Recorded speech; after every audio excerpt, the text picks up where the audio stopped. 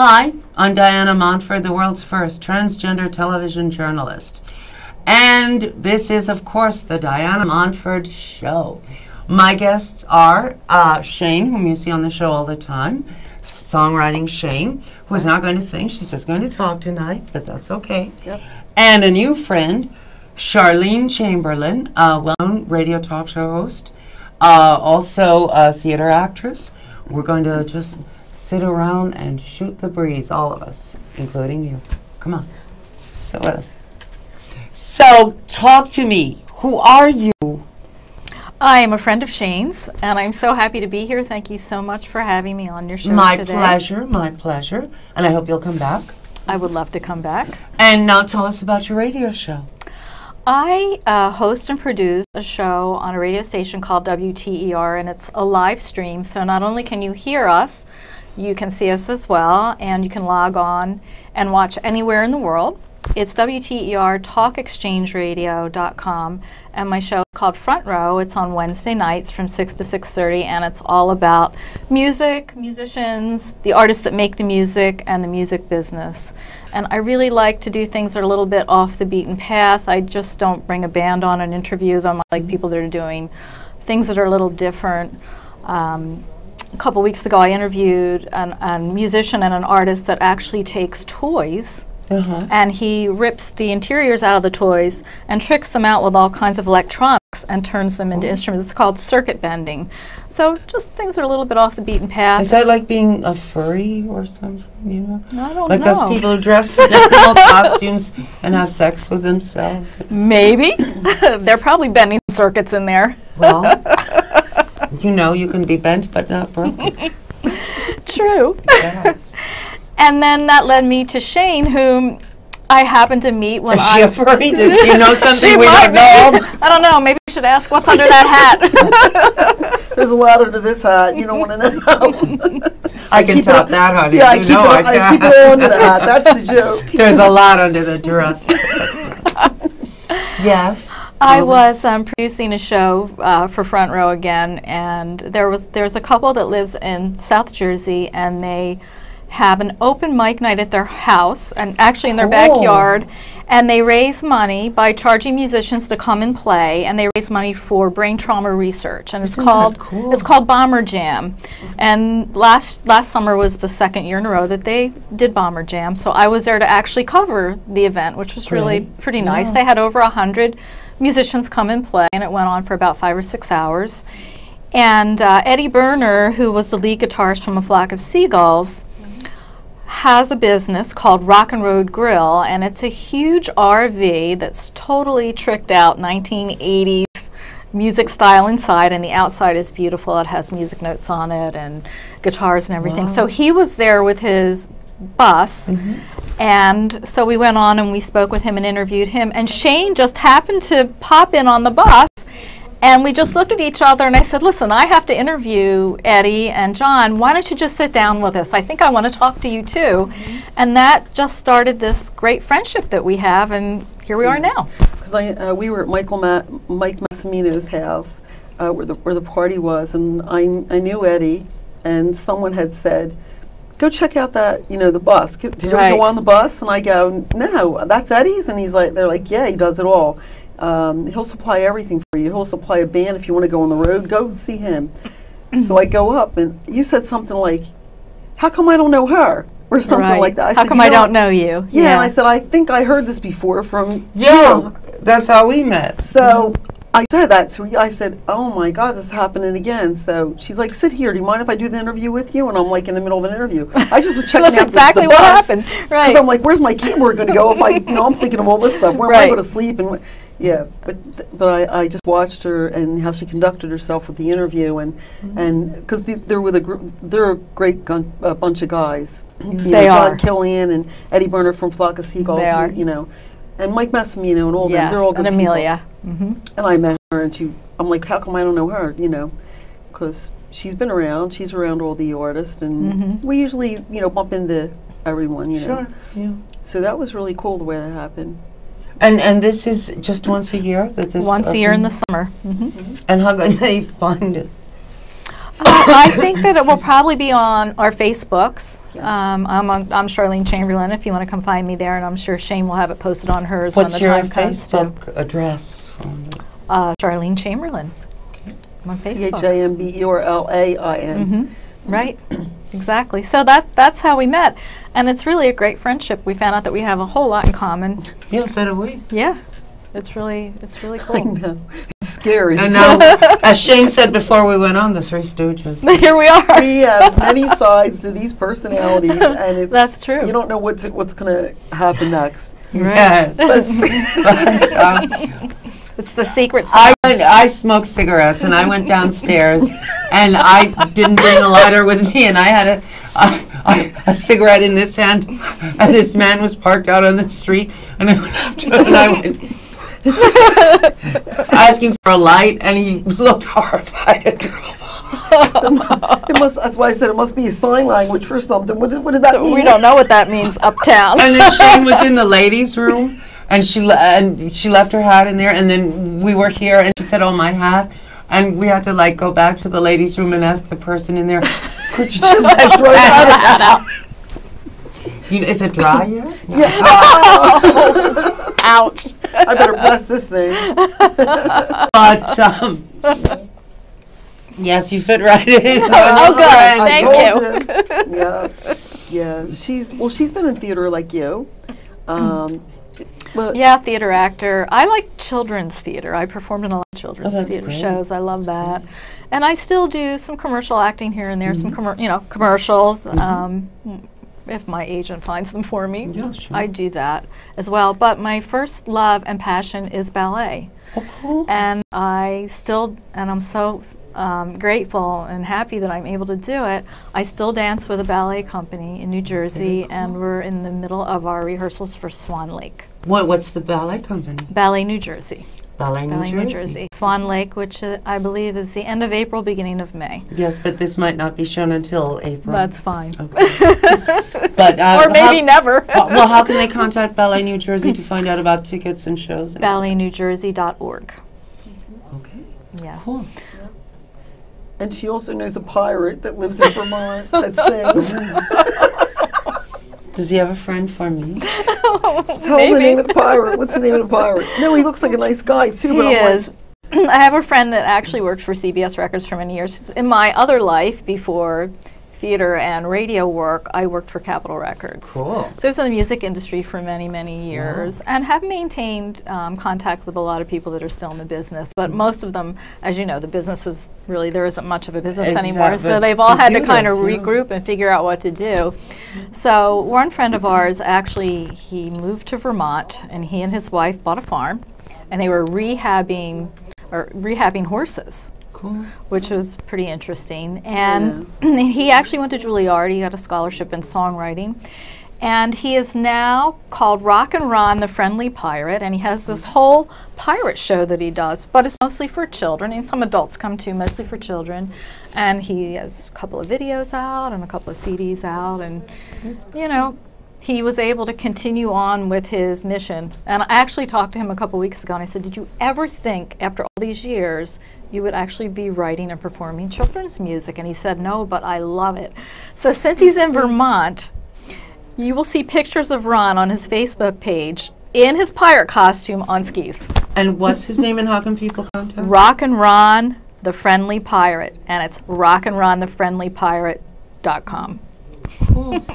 It's like I was telling her, I said, you know, he looks like a really nice guy, and he's got the CD and the way he's put together and organized. He's got this real friendly smile and everything, and he seems like a really nice guy from what I've heard from Charlene. I said he should really have his own children's show, Yeah. because that's a nice hook, you know. Rock and Ron, Now with the internet, Right. he can independently produce it, and he doesn't need to have a station Studio. say, I choose you.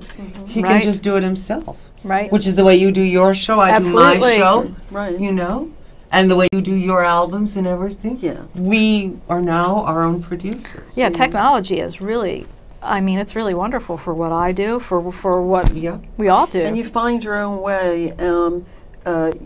your own method of organization. That's the fun part, because only you know what's best and what's needed most, and you hone it. It's like a craft, like anything. Right. Sure. It absolutely is. Stay focused. Keep moving forward.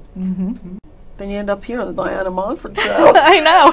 Well, here at the that's a local great mission thing. house, yeah, I mean, pick one, But we don't give you a bottle of Ripple here. So.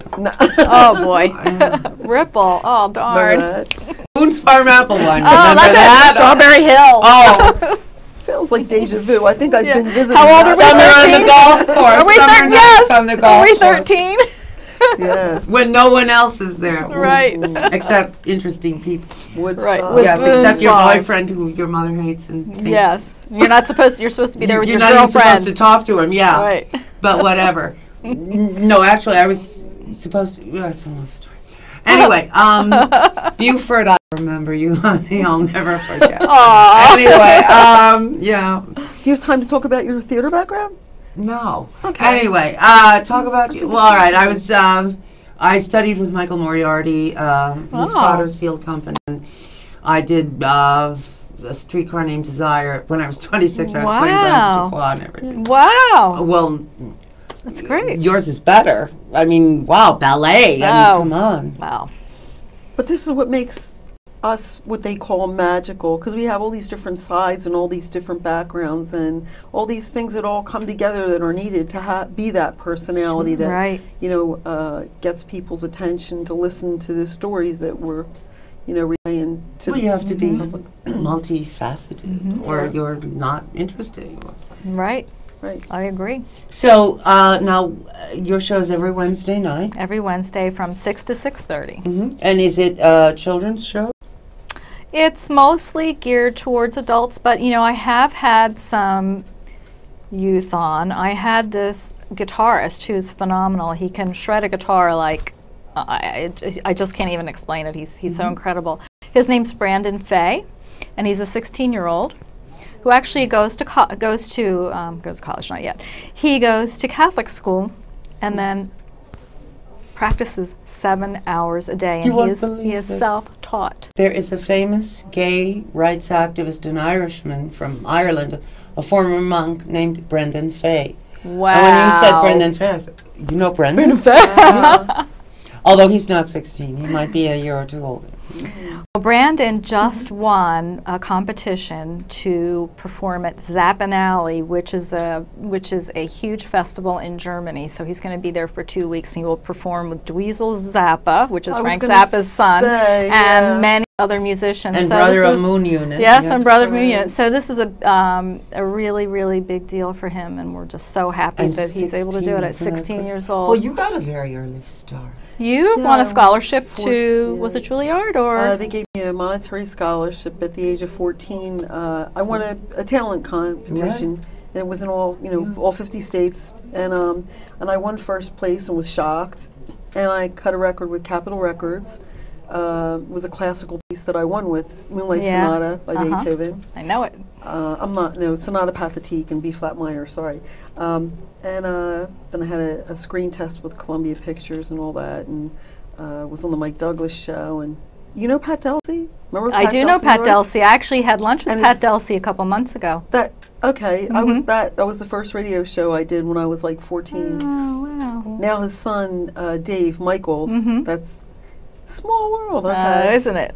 Getting smaller. Yeah. So that was a pretty neat thing, but I didn't continue with the music. I picked up music later, and that's when things were kind of changing. I was writing like crazy and honing my skills as a songwriter, and rap decides to come in and like take over, and it's like, where are the songwriters? What's going on with the songwriting? And I just got basically fed up with the whole system anyway. That's what happened to me. I was at Capitol, and then that happened, and I'm like, I don't want to deal with this. I don't want to take these rappers, I'm sorry, to the radio stations. It was not safe then because negative. It was negative, and it brought in drugs and other things that I'm just so against. So I just decided, maybe it's time for me to retire from that. And then It's a I went into shame. theater for 13 years. Yeah, and now I'm back in the music industry again. That, so But now it's on your terms. it is. right. It is. So many people are coming back that have the same stories and they didn't talk about it. They don't want to talk Yeah. about it. No, Right. it didn't happen to me. And all of a sudden now they're admitting it happened to them. Yes. Okay. So, I know. and the story's the same one. But at least, okay, you can't cry over spilt milk. Just that you came back and you're doing something with it is the Right. main point. Like Yeah. anything in life, you get up and you get back on your Look, feet. I just keep going forward no matter what it is. Push forward, keep going. Don't look back, keep Mm-hmm. going. Because that's all you can really do. And in the business that I'm in now, by day, I work for a concert promoter and I handle all of their marketing and their promotions, and we do concerts up and down the East Coast. So in essence, I am back in it, but yeah, on my own terms, and I get to be creative and work on the projects that I want to work on now. Nobody's saying you have to, take care of this artist or Right. that artist. This is what we need you to do, and try and figure out how to brand them and market them. So it's good. But if somebody said, Charlene, you're going to be back in the music industry 15 years, 20 years later, I would have said no way. And now Right. here it is. Right. So I think it's just meant to be at this point in time. Well, the only reason I'm back in the music industry is because I left music to go into law enforcement. Right. And had all this training and then more training and in being a first responder, which went hand in hand with my job with Right. state police training and all. And I had responded to 9/11. Right. 4 months of that, and I was going through counseling and all types of things to deal with, that The image and trauma, all. yeah. So my saving grace was, what makes you happy? The only thing that really made me happy to find that happy spot again, because everything was grim and depressing, and Oh my gosh, what's yeah. life? What's the use and all this? Well, 'Cause because you saw what is the With the value depths- of life, what you saw the there. depths of hell. There's no training for that. No.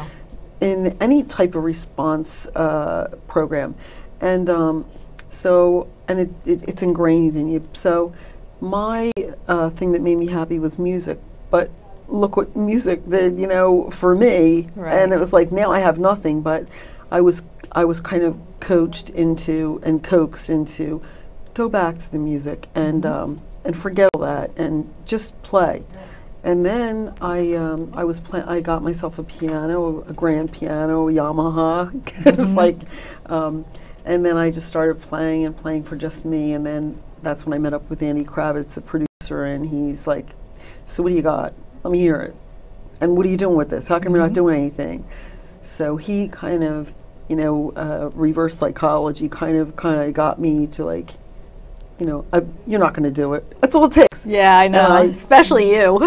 I know, and I did it, and I didn't even think about anything, and I've been working like a dog ever since, loving it, but it's also work. It is work. It is a People job. don't realize it's, you don't just pick up a mic and I'm going to be No. a karaoke star. Not at all. You need the stories to write the songs. Sa- you need same the with life, dance. the It's the hell, same thing. the good, the bad, the ugly, the indifferent. To make those songs, you need to have so much faith, and it's a God-given talent, and you have to remember that, where the creativity comes from, Yes. with the creator. Absolutely. And then you can get, hey, you don't have to be a success. You're already a success. If you're doing what you love doing, the money comes later. Right. That's what they tell me. And even if there's never any big money, Yeah.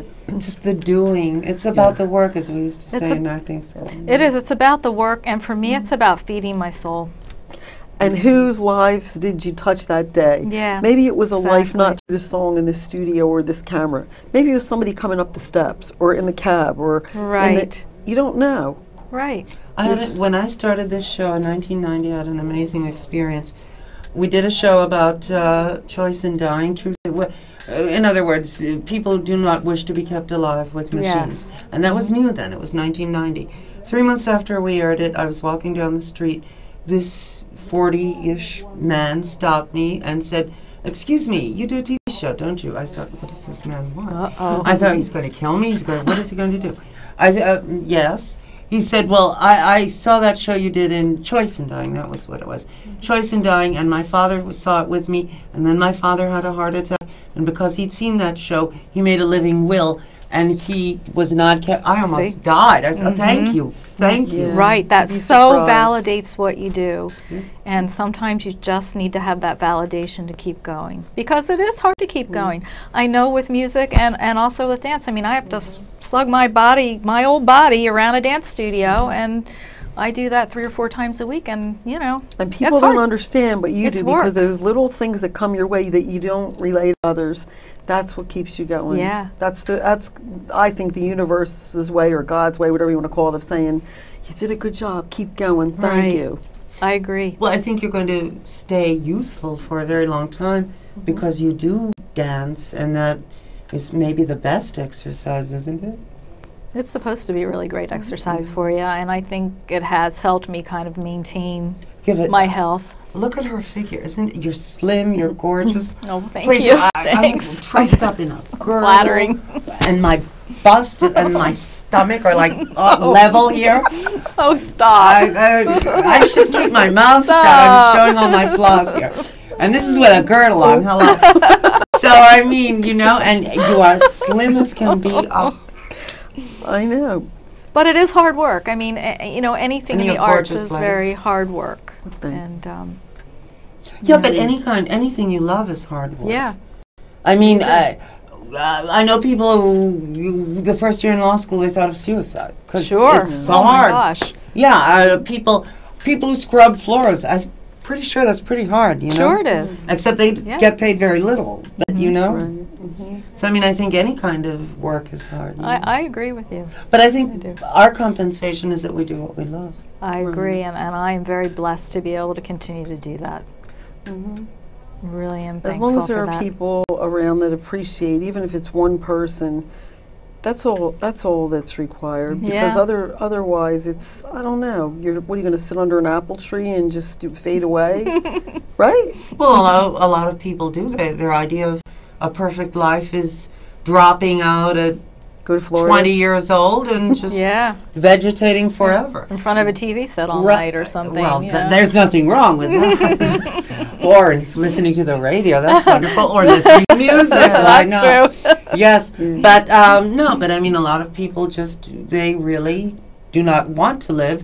They're afraid of living. They like to watch other people living, but they don't want to live. So They don't learn anything new Right. every day, so every day just runs into the next. Yeah, I am such a curious person. I want to go and see and do. I have to keep moving all the time. You know, I need a lot of creative and mental stimulation that keeps me going. I'm thinking about the gypsy cab driver, the ride on the way I here. know. He's telling us about the whole world's communist, and I'm you get a little okay, that- so you no get a- tip for you, bud. Right. But he was a nice guy. But was it's like, very it nice. was funny because you've got to be tapped into life and see all sides of it, because Right. that's the reality TV. It's live TV coming at you live. You didn't have to pay for it. You don't need a True. camera or a tape recorder. Just watch. Right. And you take what you want, you leave the rest. But I think a lot of it's funny, but it's all true. So what's so different about me? I just put it all together, all the stories. Right. Comes- And the other thing I think that is so important is you have to have a sense of humor. yeah. You have to find the humor in life. You really do. I think after you're all cried out and there's no more tears left, you have no choice, but what are you going to do? You just got to laugh. What's the Right. use? Nobody's going to listen to you anyway. Right. That's just my spin. Are you okay? Yeah, no, I'm listening. I'm watching the show along with you. It's a great show. I love You this want to do your show? I'm going to see you two again, yeah. My favorite new show. Actually, we should all start a reality. I love it. Our I think guest we is should. Diana Montford. That's right, Do you here have she anything is. to say? She's our Don't superstar say tonight. these things to me. How could you say that? Tell us where it all started. When I was 2 years old, my mother gave me a pair of her high heel shoes, and look what happened. Oh, that's a What beautiful look thing. like a bad thing? And now I don't wear high heels. Now I'm too lazy. You're skinnier than me. I don't. But anyway, bum. Okay, well, we have like 3 minutes left. So, Wow. yes. Now, well, Is that all? I know. My trip to New York. Yes, but please come back. Please come back. The Shane and Charlene show will Yes, come back. yes. And why not the Shane and Charlene show? On this station, people have to live in Manhattan to be on Manhattan Neighborhood Network. It should be like a we might do tri-state. that. Yeah, no, but it should be a tri-state. They would have a great show. Look at how interesting it just was. Anyway, Thank you. we're almost out of time. When is your radio show?